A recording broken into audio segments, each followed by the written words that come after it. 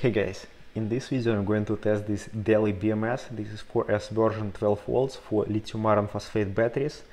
Discharge current is 60 amps, charge current is 30 amps. This BMS is not configurable. It's set for 365 volts for high voltage cell protection and 2.5 volts for low voltage cell protection. It doesn't have any temperature sensors. The only one connection right here is for leads to measure individual cell voltage, and then we have P negative and B negative. I'm going to perform 4 tests with this BMS. First we'll test low voltage disconnect and high voltage disconnect, and then we will test this BMS for 60 amps of discharge for 1 hour. I'm going to measure temperature every maybe 10-15 minutes. We will see where the temperature for BMS is going to be at the end of the test as well. And the last test is going to be 30 amps charge test. So we will charge our battery with 30 amps and we will see how this BMS is going to handle this. For test equipment, for first and second test, I'm going to use this small lithium iron phosphate batteries for low and high voltage disconnect, just to have quick results. And for continuous 60 amps discharge and 30 amps charge, I'm going to use this bigger lithium iron phosphate battery bank. And this Daly BMS is going to be disconnected, so we're not using this at all. Right here is a battery negative terminal, which is going to cell negative, so ignore this Daly BMS. And to discharge, I'm going to use this Renogy inverter. And for load equipment, I have this setup right here. This heater is going to draw about 53 amps from a 12 volts battery. I'm going to actively cool this down with using this fan. So this is also a heater, but it's going to work in the fan mode just to keep this working. So this is not going to disconnect at the middle of the test. And then these lights, I will apply additional load to have exactly 60 amps of discharge. Alright, now let's connect this BMS to the batteries and I will start first test. For cells monitoring, I'm going to use this display, so we're gonna see every individual cell voltage, and I think we're almost ready for test.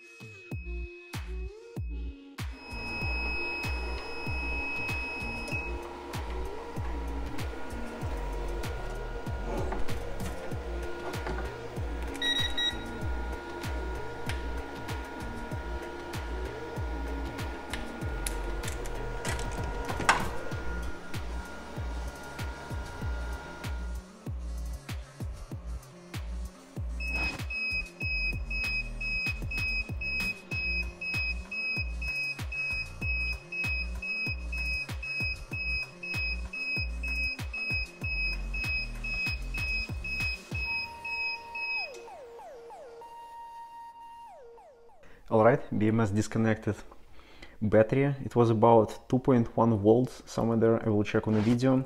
Now let me cool these cells a little bit down. It's pretty warm.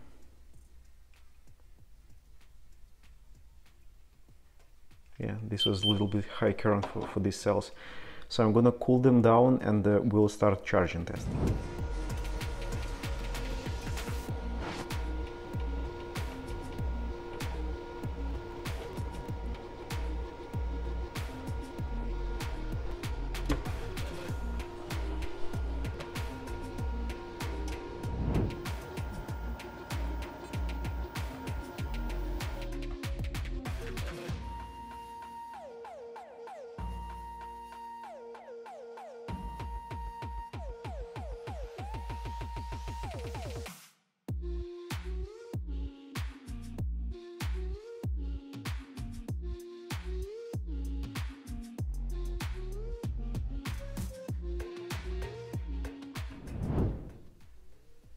Alright, so cells are getting close to the full charge, so I'm just going to shut down this inverter and use this power supply, so we're gonna get more accurate result.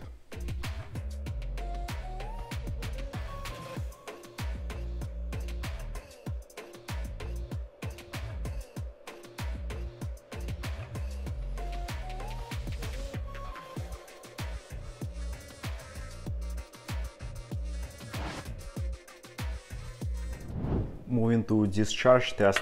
This BMS is connected to this bigger battery bank, connected to this inverter, and let's connect these wires.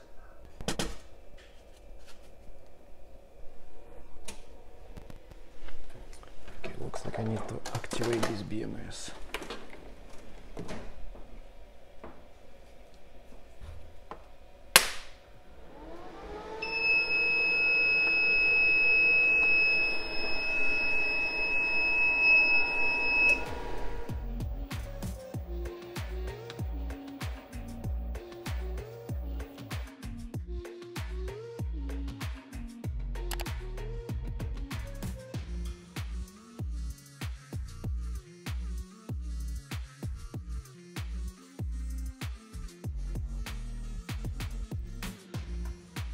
So we're reaching 60 minutes. Let's see what is the temperature at the end of the test.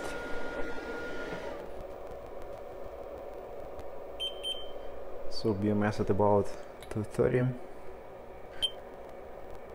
Wire's also extremely hot, and as you can see, it's even melted this material. Okay, at this point BMS passed 60 minutes load test. Let me cool this down and we'll start 30 amps charge test.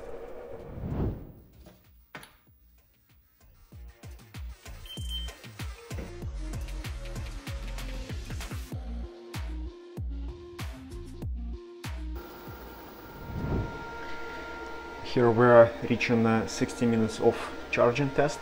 Let's see what is the temperature for BMS.